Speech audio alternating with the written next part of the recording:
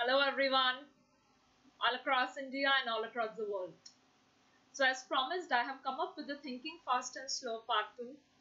Let's start this beautiful session. I am Shruti Kaura class and I am an award winner at Unacademy. Many a times I have told all of you that I have got this special batch on which it is written I am remarkable. So you all can have a look at it, and as well as you all can have a glimpse of my award. This is my award. Moving further, there are a lot of batch courses that are going on and that are going to start. Please enroll yourself in order to have the maximum benefit of the live sessions of Unacademy. My personal batch, if you really want to talk about my personal batch, it's going to start from here. It is a batch aimed for CAT 2022 and IIMs. It's also going to start. You all can enroll yourself in it. Moving further, if I talk about the LMP, that is a live mentorship program, now here you'll get the benefits of iconic subscription, and one day I would like to see all your faces here, and no doubt this will happen. Next, my code all across Unacademy, all across India and all the countries where Unacademy is there. Don't forget to use the code SCAURALIVE to get the discounts. If Unacademy is giving the discounts, I am announcing it over and over again and again that use this code to get the discount and to get the maximum benefit. Now, there are two types of membership at Unacademy. One is Plus, another is Iconic. For both the membership, you have to use the code SCAURALIVE and then click on Proceed to Pay. Generally, 24 months and 12 months membership, they are considered as the most economical memberships, and they are the most popular too. Same is the case for Iconic. The same rule applies for Iconic as well. You use the code SCAURALIVE, click on Proceed to Pay, and then enjoy the benefits. Is this all? Now, Unacademy is always full of surprises, right? So, big surprise awaits you. This time, Unacademy CAT Mega Combat is here for you. This time, let's hope you get lucky. So, be a part of the lucky draw, and the 250 participants will be rewarded with big prizes. So, what are you waiting for, class? On 29th of August, let's meet on 29th of August at 12 p.m. Enroll for free. Oh my God. I can see some exciting prices here. Go ahead, come on, enjoy the benefit.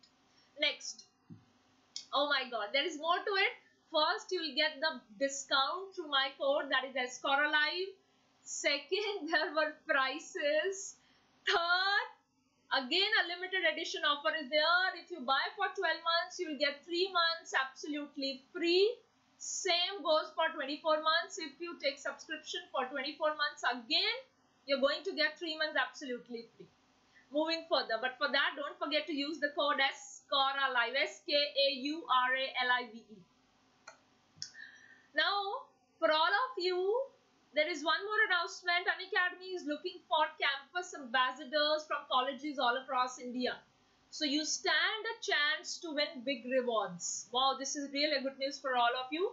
And you already have got an experience on the Independence Day too. So you'll get the industry best incentives, you'll get the work from home opportunity, you'll get the certificates from Unacademy, and you will win amazing goodies and gadgets. Again, the condition is don't forget to use the code SCAURALIVE. Moving further, scholarship test is there. 55 lakh scholarship test is there, as I just mentioned. This time there are a lot of goodies and other things as well. So use the code SCAURALIVE. Books that can change your life. Leaders are always readers. This is one of my favorite quotes and I use it quite frequently. Those who don't read in their life, I don't say that they don't stand a chance to, learn or miss a lot of things. But then at the end of the day, if you read, and if you read really well, if you're a well-read person, there are very high chances of you becoming a leader as compared to the rest of the people.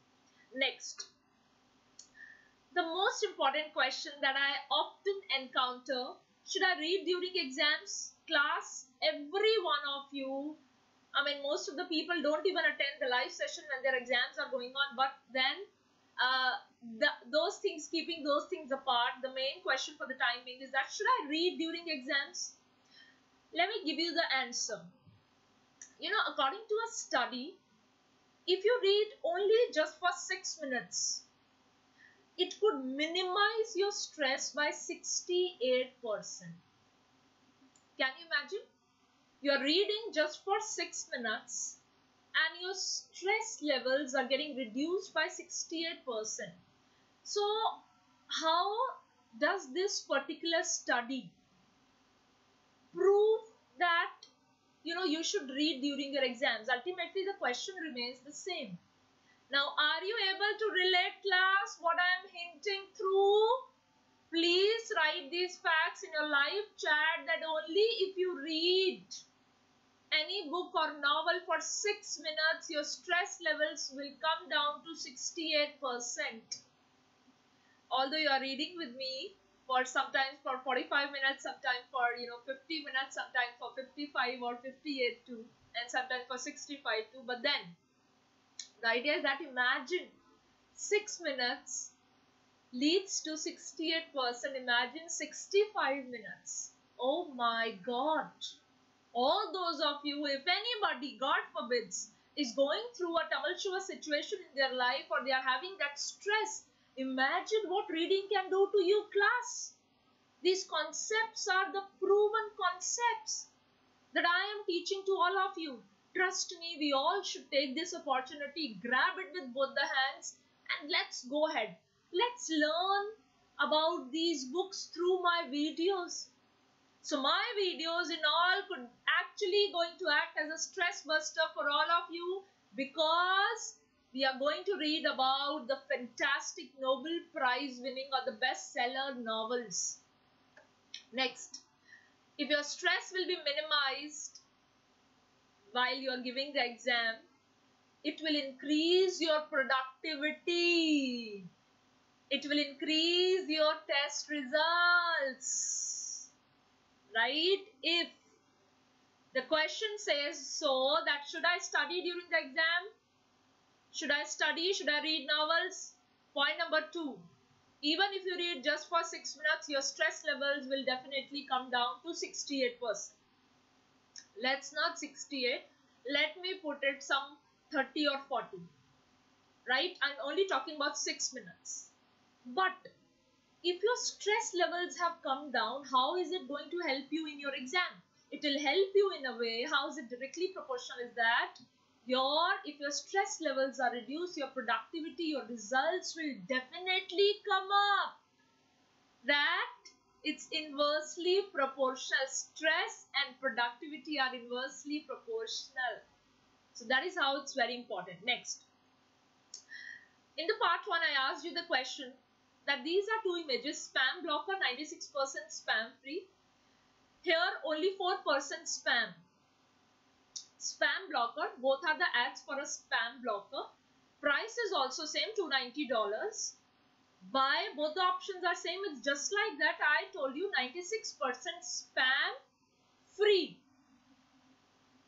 And here I told you 4% spam. Write exactly the same line in your live chat, only 4% spam.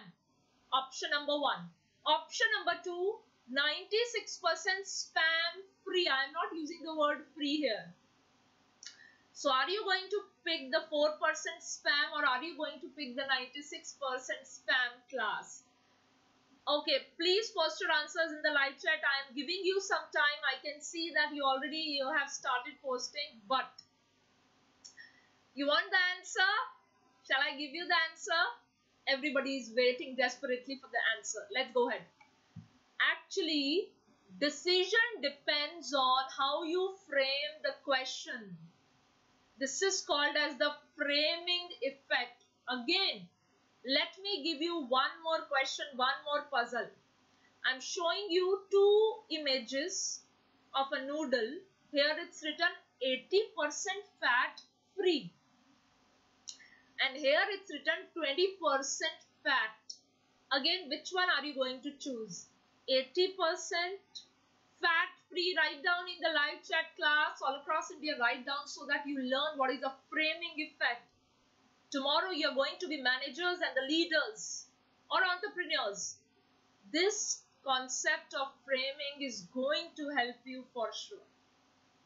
Now, 80% fat free or 20% fat.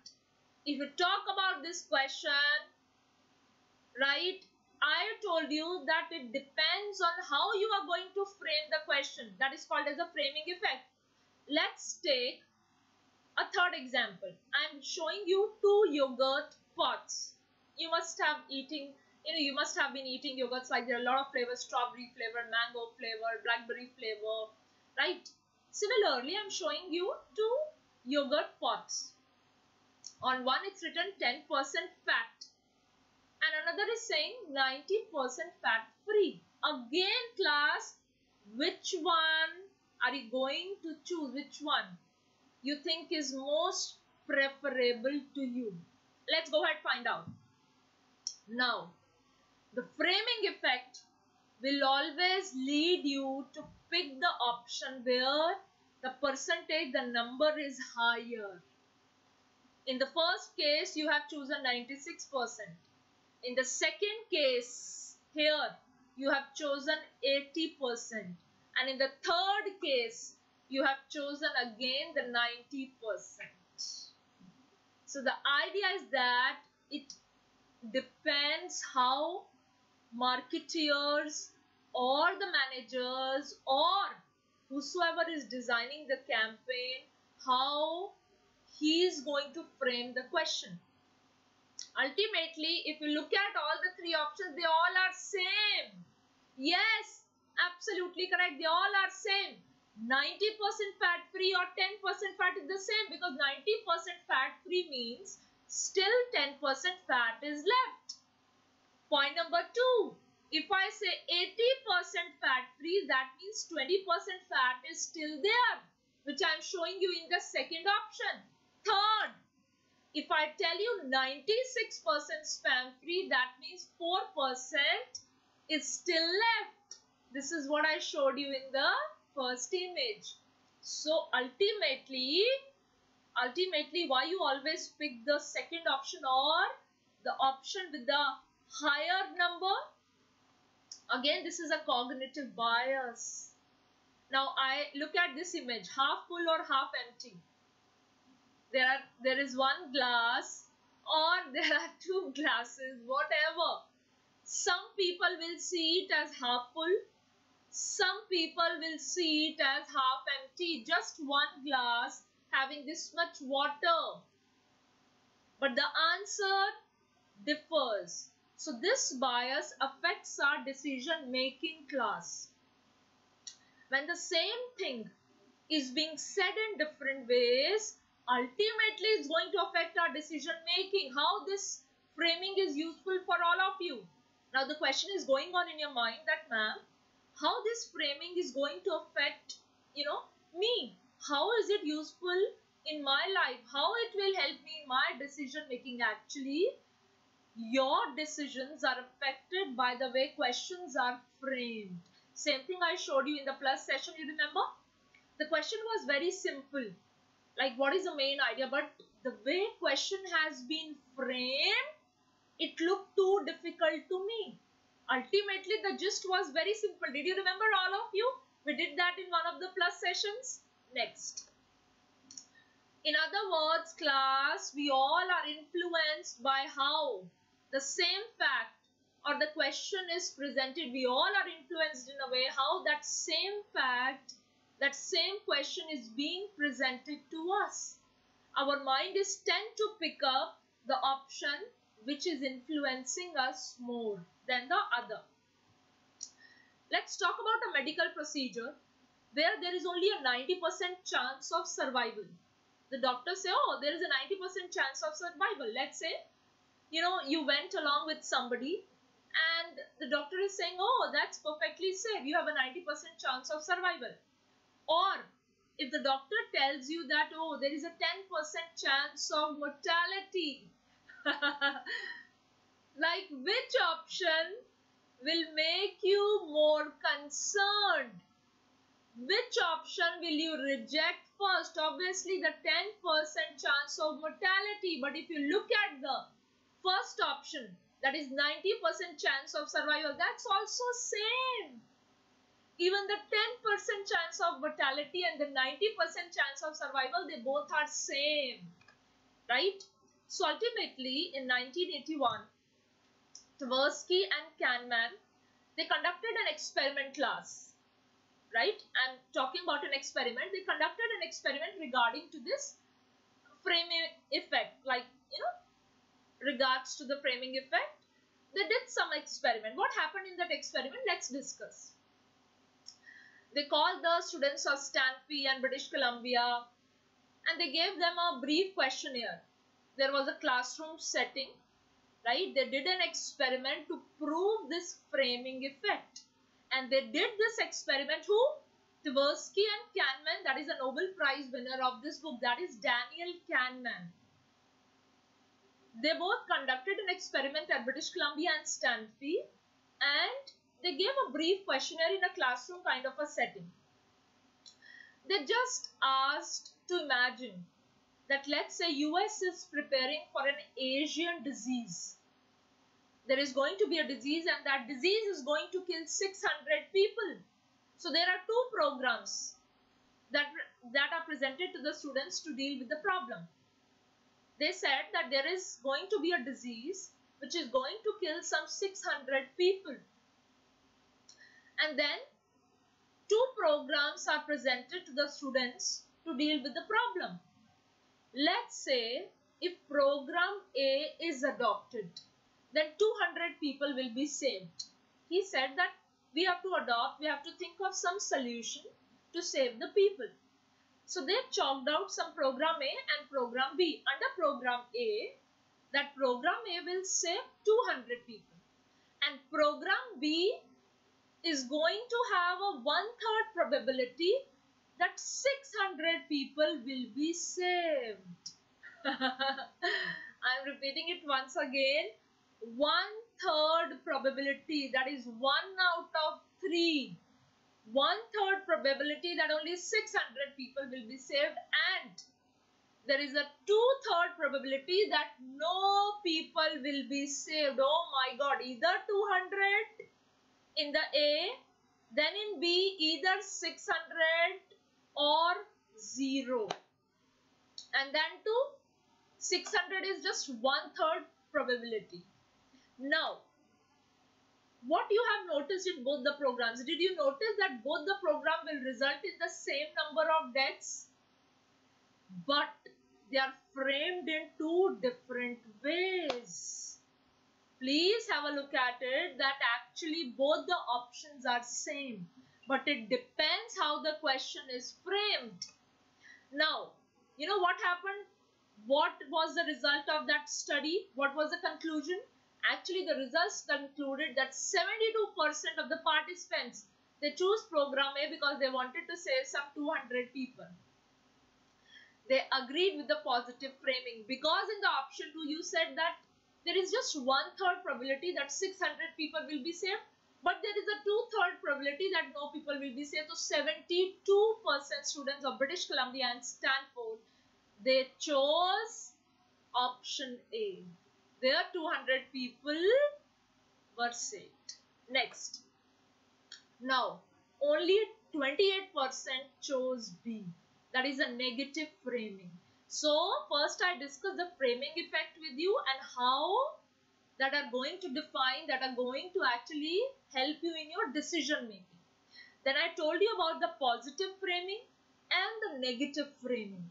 Now, even though outcomes were same in the 96% spam free or the 4% spam free, 80% fat free or 20% fat free, 90% fat or 10% kind of fat free, or 90% fat free or 10% fat, even the outcomes were same. The vast majority of people, they always choose the more positive option. Our mind is actually framed in a way that we always choose the more positive option. Let's talk about the case of a surgery. Again, if I say you have a 90% chance of surviving the operation, and if I say you have a 10% chance of dying during the operation, you'll always go for the positive frame. This is how you should frame your questions. Let's take the next case of medication. In case of medication class, what could be the positive framing? If you take this medicine, you will live. If you don't take this medication, if you don't take this medicine, you will die. That's a very negative framing. If you are doing some sort of negotiation, and if your framing is like this, hey, come on, it will be a win-win situation for both of us. We will both benefit from this deal. Rather, if you say you will lose out, if you don't take the deal, come on, this is a negative framing. You will lose out if you don't take the deal. That is a wrong, I won't say wrong. Putting in the right or wrong boxes, it's kind of, too broad of a process to define here. But then I would say positive framing, that we both will be benefited from this deal, is much better than the negative framing that you will lose if you don't take the deal. In case of sports, we are the 5th best team in the league. 5th best. And out of 5, we are the worst team in the league. Let's say there are just 5 teams. You can also say we are the 5th best. Rather, if you are saying out of 5, we are the worst. That's not gonna work. Next. Even if you talk about politics, we won more seats than the last election. We won more seats than the last election, or we only won 1 seat out of 327. That's a negative framing. It depends how you're going to look at it. We won more seats than the last election, and hey, we just won 1 seat out of 327. Not so great. So all these examples, they clearly showed that human mind, its mind, it gives more value to certainty than loss or risk. Class, it has been proven by the Nobel Prize winner Daniel Kahneman that human mind, human beings, they give importance to certainty than the loss or risk. We really don't want any kind of loss or risk. So what is this loss aversion? Aversion is to avoid. So what is this loss aversion? Our mind always tend to focus on the profit, and we always try to avoid the loss or the pain, that's for sure. And if you talk about behavioral economics, then loss aversion refers to this phenomena where a real or a potential loss is perceived by individuals as psychologically or emotionally more severe. For example, if I talk about, before I go to the example, what did I just say? That my mind, if I talk about loss aversion in behavioral economics, so what is this phenomena of loss aversion? Actually, my mind gives more value to the loss, be it psychology, be it emotionally, rather than an equivalent gain. If I have lost 100 rupees, I am more concerned on that rather than I have gained 50 rupees. No. Even though I have gained 200 rupees or something like that, my mind is going to give more value to the loss. This is what I was explaining you. Please look here, write down in your live chats loss aversion. After the framing effect, what is positive framing? You understood, class? Everybody all across the world, all across India? Second. Negative framing, you understood in several cases in surgery, medication, politics, sports, we saw.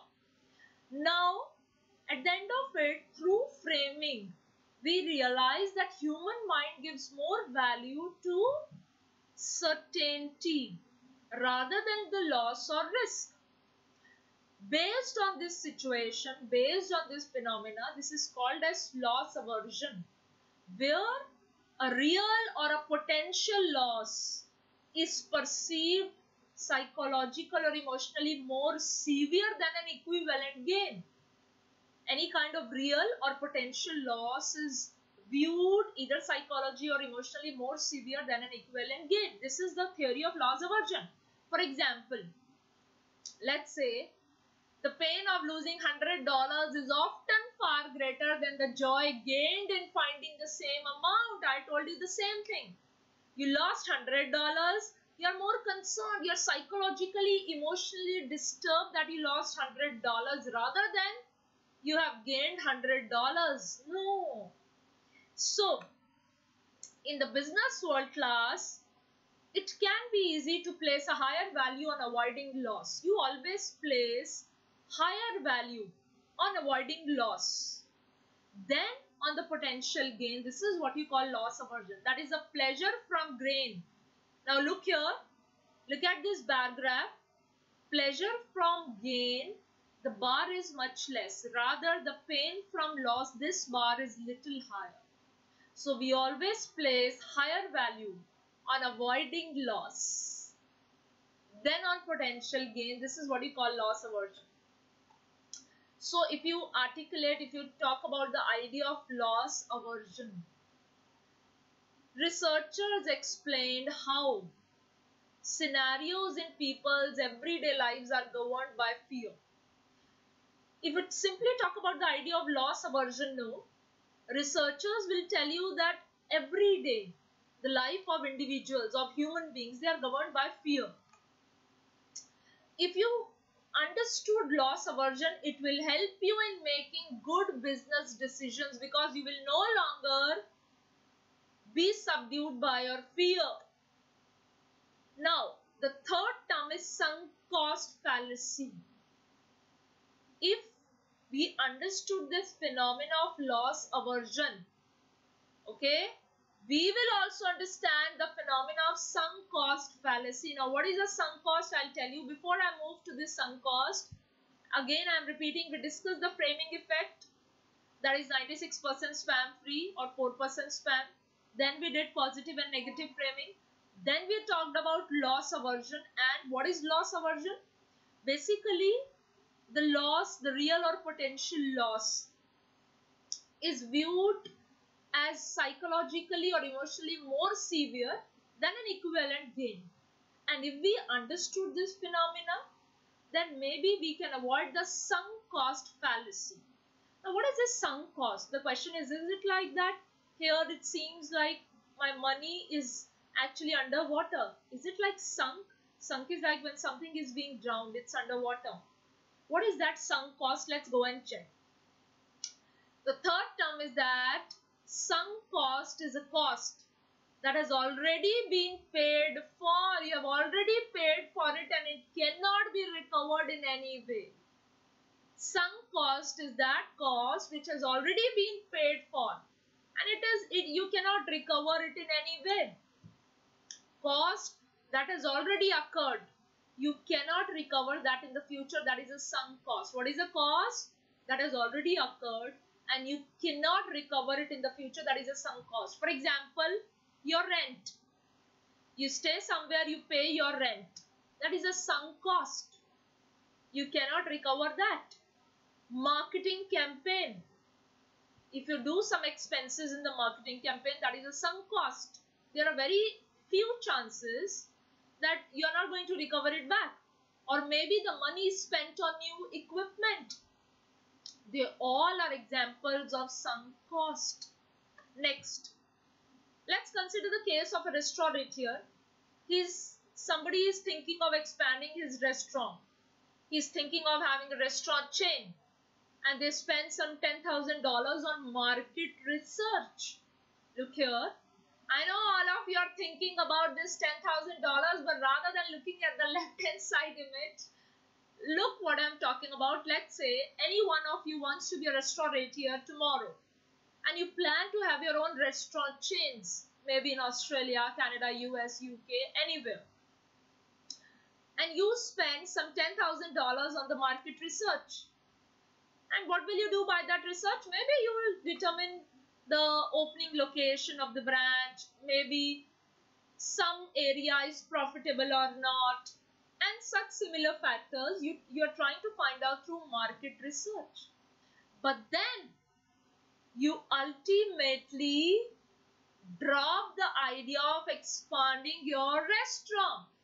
So you know that $10,000 is a sunk cost, gone. It has already been occurred. It cannot be recovered in the future.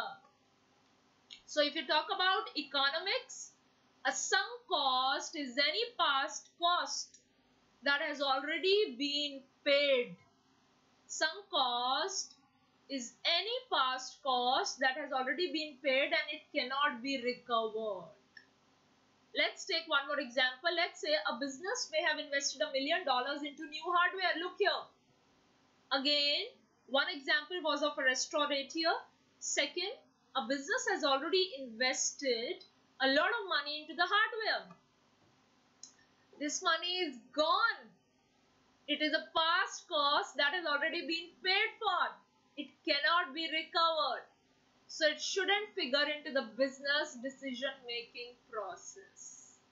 You cannot figure it in the business decision-making process.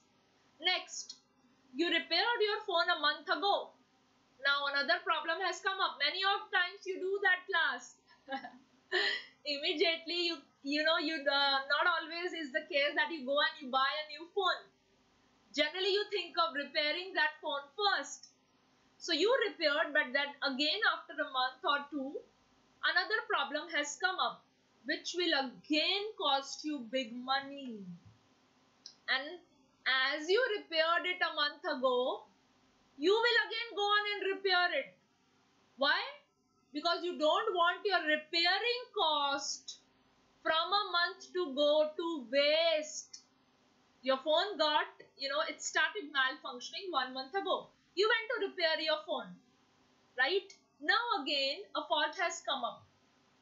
What will you do? Will you buy another phone? No. Sometimes the case is that you will again go and repair that phone of yours because you don't want your repairing cost from a month actually to go to waste. Why breakups are so hard? Oh my God. Actually, I'm taking you to a new concept after that sunk cost. I'm teaching you something more important as well. Everybody, please concentrate all across India. Why breakups are always hard? Why there is so much, kind of tearful goodbyes and, sometimes it could be very, abusive arguments as well. Sometimes it's so painful, hard, depressing, dark, gloomy. Why? Let's say somebody came and gave you this example that we have been dating on for 6 months now. So I might as well carry on dating him or her. This is again, see, I have been involved with somebody for the last 6 months. Even though I am realizing inside that we both are not gelling well with each other. But since, what is the reason I gave to my mind? Sunk cost fallacy. I said that we have been going along for the last 6 months. So, okay, let's go ahead. Let's take it further. If we break up now, it will be a waste because human mind always thinks of profit and loss. So, another example of the sunk cost fallacy. Are you realizing what I'm trying to tell you, class? Not just through an example of restaurateur, a business who has started the hardware business, or even the repairing of your phone, and fourth, breakups. It may be the reason why people often decide to carry on. This is the reason why most of the people carry on with their unhappy marriages. Sunk cost fallacy. That so much time has already been passed upon. We have already paid for that. It cannot be recovered. So that's okay. Let's continue. So what is this sunk cost? You understood the sunk cost. And what is this sunk cost fallacy?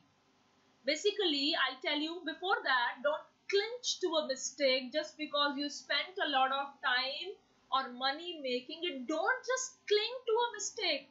एक गलती से चिपके मत रहो just because you have spent time and money making it. Please It's a very important lesson for all of you.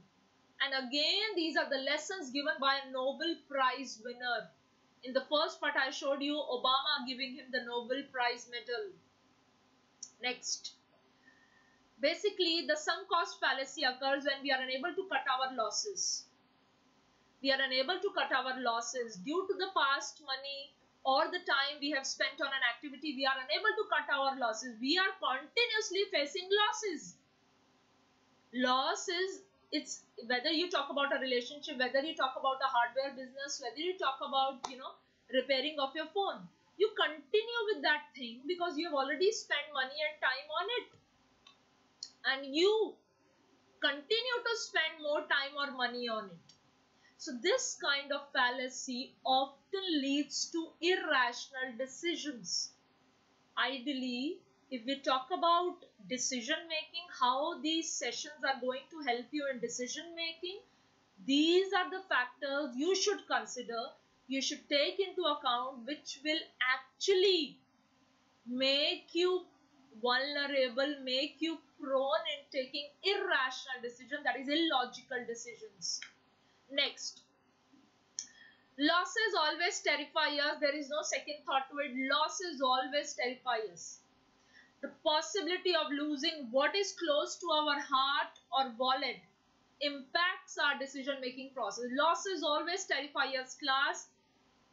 What is close to our heart or our wallet, it actually impacts our decision-making process. No, you should not consider the thing. That is the only thing we generally consider. We cling on to some past mistakes or some past activities and we keep on continuing that thing because we have actually programmed our mind by thinking that I have already spent too much money and time on it. Because these are the things, they are close to my heart, they are close to my wallet. No, that's not right. A bird in the hand is worth two in the bush. Old wisdom has taught us that a bird in the hand is worth two in the bush. Bird in the hand is worth two in the bush. यहाँ जो मेरे हाथ में bird है वो उन झाड़ियों में के पीछे जो birds है उनसे better है. That means whatever I have with me right now is better than what I'm planning to think or what I'm planning to do in the future. No, that's not always the case. Although that is not always how we process our decisions, especially when cognitive biases come into the picture. Now, I told you earlier, I just taught you the term, but now let's dig deep into the term. What is this cognitive bias? Basically, cognitive ease or cognitive bias, like whatever is easier for system 2, it is likely to be believed. My system 1 is fast, and it has already been proven in the part 1 that system 1 is somewhere a little faulty. It's illogical, it's irrational, it sometimes takes decision based on emotions or many other flawed factors. System 2 is kind of slow, wise, but then even system 2, it actually believes whatever is easy for system 2 as well. And what do I mean by easy? How am I going to define the ease? What do I mean by this cognitive ease? That what is easy for my mind? Actually, it comes from idea repetition, clear display. Maybe I told you about priming, a primed idea, and even one's own good mood. It depends on my good mood. It depends on priming. It depends on again and again, idea is being repeated. Clearly something is being displayed in front of me. I tend to believe those things. They are easy for me to believe. If somebody is repeating the ideas again and again, somebody is showing me the priming, there is a clear-cut display of some things. And it depends on my good mood too. So system 2 takes those things into action, into account, which are easy.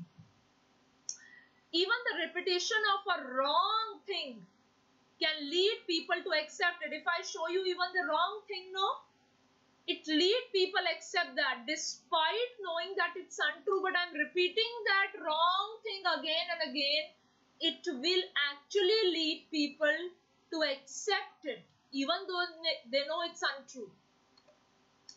since the concept becomes familiar and it's cognitively easy to process. Concept, I'm so familiar with the concept, it's being repeated every time. So it's cognitively easy for me to process. I'll give you one more example of loss aversion is endowment effect. Now what is this endowment effect? Even in a lot of insurance policies it's written endowment effect.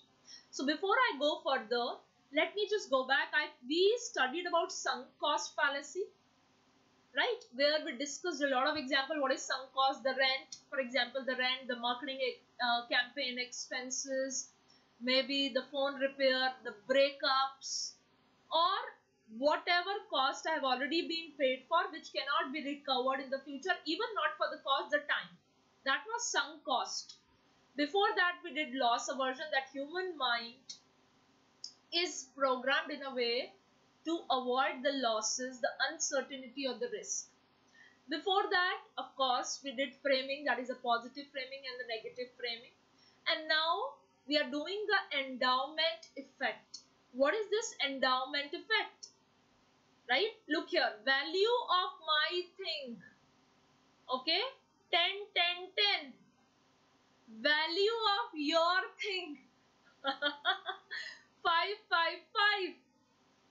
Look here. So, endowment effect is that class, you are willing to pay more to keep something you already own.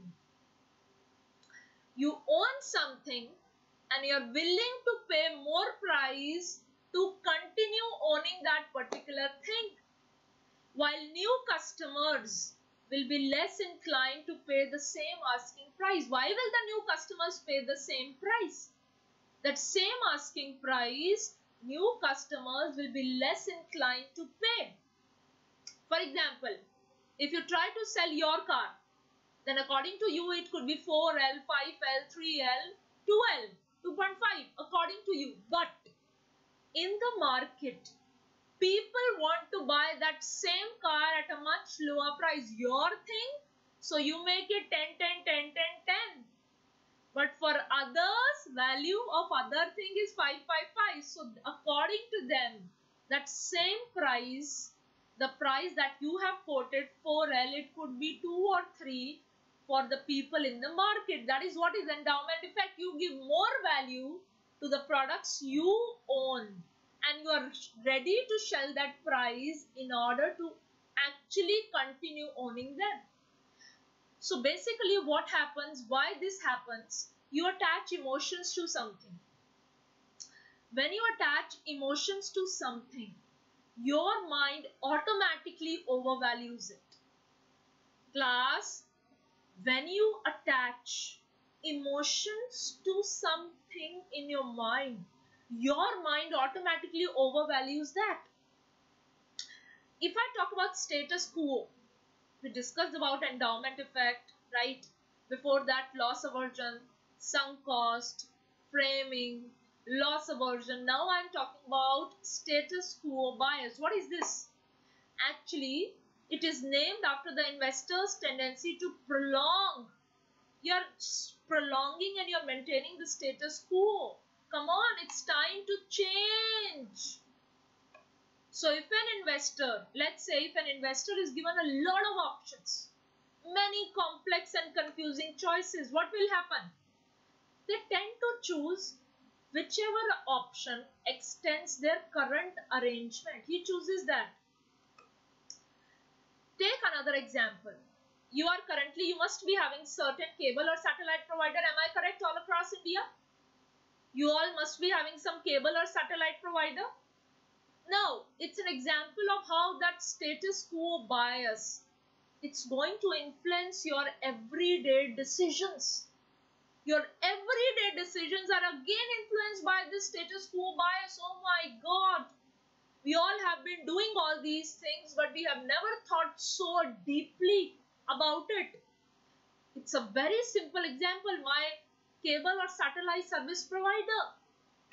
So even though another provider will come up and that another provider will offer me more channels and at a cheaper price, but let's say I believe in Tata, I believe in Dish, I believe in XYZ. So what will I do? Actually, I'm already familiar with the rates of Tata or Dish or some XYZ, the choices and the customer service that my current service provider is offering. And according to the status quo bias, the present situation bias, it will lead me to stay with my current service provider. I might get that fear inside me. I don't know if the new service provider is offering me a cheaper price, more channels, but maybe the customer service won't be that good. Maybe I will come up with maybe, and maybe. Am I correct? So, based on the status quo bias, I'll stay with my current service provider. I want to keep the things in the way they are. I don't want to take a risk on an unfamiliar or uncharted territory. I would like to have that potentially better service option. Maybe. But I would like to stick with my current service cable on satellite service provider. Next. So after the loss aversion, we discussed the endowment effect. After the endowment effect, I discussed that how this satellite service provider or status quo bias, and I'm talking about overconfidence. Confidence does not mean accuracy. Please write this line in your live chat or try to understand that confidence does not always mean accuracy. It's not the case that one who always remains confident, he is always right. He is always true. No, that's not the case. For example, let's say you attended a baseball game, right? And after the game, you insisted that you knew the winning team. Like who was going to win beforehand. Let's say you say that, I watched, even though we went together for the baseball game, but I knew who was going to win. This is a hindsight bias. It's the tendency upon learning the outcome of an event. You learn the outcome of an event such as an experiment, a sporting event, a military decision, or maybe a political decision, and you overestimated one's ability, that you have foreseen that outcome. You are overestimating. I'm not saying underestimating. You are overestimating your capability to foresee the outcome. I knew. Oh, come on. Are you an oracle of matrix?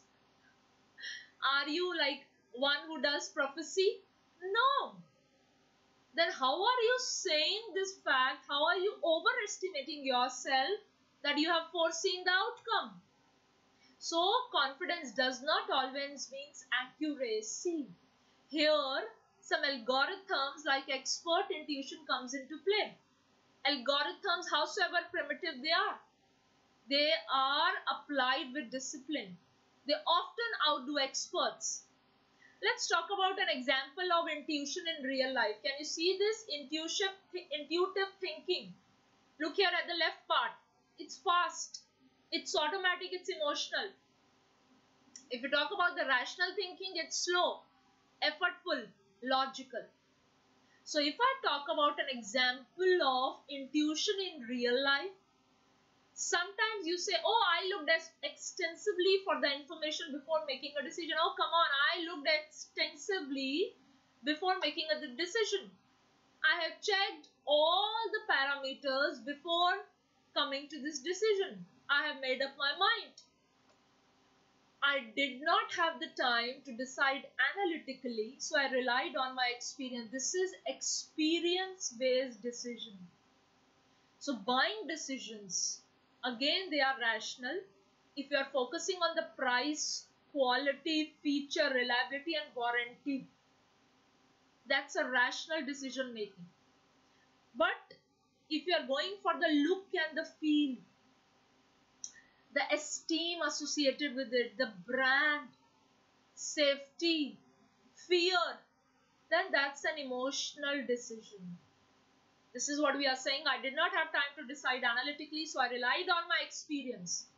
Or Again, emotional decision making. What will you say? I was not completely sure how to decide. So I decided based on my gut feeling. Look here, I'm telling you 3 types. The first type is that you said I look extensively for information everywhere before making this decision. That is rational. Second said I did not have the time. So I just relied on my past experiences. That is experience-based decision making. Third, that is the emotional decision making. You said I was not completely sure how to decide. So I decided based on my gut feeling. So if your system 2 is lazy, you might end up making stories in your mind, right? And one of the limits to our ability to evaluate information objectively, we have if we have a limited ability to actually evaluate an information objectively, we don't evaluate an information objectively. This is what we call narrative fallacies. That means we are drawn, we are attracted towards a less desirable outcome. Why? Why? The less desirable outcome? No, we don't desire, but then it has got a better story. Let me go for it. Narrative fallacy. The way someone has told the story to me, I was being carried away towards that. This is an important concept in behavioral finance class. The last option that you all should know, small sample size. Most of us know that small sample sizes are not as representative as large samples. For example, if I am conducting a study, an experiment, or a research, and if I did the research on a very small sample, sometimes it is not as representative as large sample.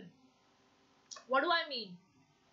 Even if that is the case, my system 1 believes that small sample outcomes without validation, if you're talking about system 1, it believes small sample outcomes with validation. We make decisions based on insufficient or unrepresentative data. How do we make decisions? On insufficient or unrepresentative data. Insufficient or unrepresentative data. Based on that we make decision. Even if there is a doubt, even if let's say some doubt comes in my mind, my system 1 suppresses that doubt. How? Because I start constructing stories. That is what I discussed, the narrative fallacy, the status quo bias, overconfidence. And I attribute causality. Now what is causality? I'll discuss about that causality as well. But once my mind has accepted that wrong conclusion as true, my associative mechanism will trigger. For example, I told you SOAP soap. If I showed you a lot of restroom related things, and SOUP soup, if I showed you a lot of food items. So when I accept the wrong conclusion as true based on the stories, my associative mechanism will be triggered. It will start spreading related ideas. SOAP soup, SOUP soup, SOAP soap and SOUP soup through my belief system. And what I will do, I'll start searching for patterns. I'll start searching for explanation. And it will lead me to the events that are wrong, that are unsupportable. So in short class, when researchers are constrained to a small sample size, when a lot of researchers, they are constrained to a small sample size. By sample size, I mean the number of people or the number of items or animals or things on which you conduct the experiment or the study. When they are very less in number, right? When researchers are constrained to a small sample size for economic or logistical reasons, there could be economical, there could be logistical reason. They may have to settle for less conclusive results. Look here, the population is this one and your sample is only this much. So what will happen? You have to settle for less conclusive results. Now, whether or not this is an important issue, that depends ultimately on the size of the effect you are studying. For example, you have taken a small size. In some cases, this could be useful. But what are those cases? What are those situations? For example, it will give you more meaningful results in a poll of people living near an airport. They are affected negatively by the air traffic. Some people living near the airport, they are affected negatively by the air traffic. There, if you only consider those people staying near airport, that's okay, that would be better. Rather than if you take all the people at different based on their different education levels, no, that will not be actually good. So representativeness is where we use our stereotypes, our biases, our policies, our heuristics, and based on that we judge our probabilities. So it is going to affect the judgment we make when we meet new people. Let's say even when we meet new people, this will affect. We form inaccurate impression of others. We generally misjudge a new acquaintance, or maybe when we are on a blind date, we generally misjudge. And even in the financial markets, one example of this representative bias is when investors automatically assume, you are an investor, let's say one among you is, and you automatically assume, oh my god, that's a good company. So you assumed, that is how that company is being represented. It created a representative bias in your mind that good companies make good investments. However, that is not necessarily the case. That is not necessarily the case that good companies make good investments. Now, why that is the case? Because a good company may be excellent in their own business.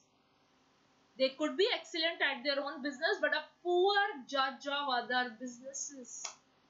The same company could be a very excellent, at their own business, but could be a poor judge of other businesses. So representative sample, this is what I was talking about, sample size. They are important because they ensure that all relevant types of people are included in the sample. The right mix of people should be interviewed. If my sample is not representative, it will always be subjected to bias and my ultimate decision will be flawed. So, a particular survey also showed that large sample size don't guarantee accurate survey result. So, the next question that must have popped up in your mind is that, so ma'am, if we take large samples, can it guarantee results? No. Even a survey has showed that even if you take large sample sizes, they don't guarantee accurate survey results. It's not about small or large, it's about relevant people. Surveying, studying, interviewing or whatever, experimenting the relevant things, people or other cases. Before I go to the causal explanation, before I explain, I'll take that in the next session about the causal explanation, because this is a very deep book. It has got a lot of concepts of economics, behavioral psychology, and definitely a lot of concepts of utility theory too. So we'll discuss these, we'll take this further, but for the timing I want all of you to work on these terms of framing, status quo bias, endowment effect, representative, then positive framing, negative framing, loss aversion. Please do work on it. I'll share the assignment questions in the comment. Complete that and trust me, once you go through this complete book, your knowledge of business, MBA and a lot of concepts of economics and psychology will be clear. That is behavioral psychology and how you should take decisions in your life. So, this is Shruti Kaura signing off for today class. Definitely we'll meet in the next session, and please do learn it, complete your assignments on time so that the difficult RC passages will actually become easier for you. Alright, I'll take your leave. Adios and gracias. Take care. Don't forget to like, subscribe, and definitely complete the assignment. Take care. Alright.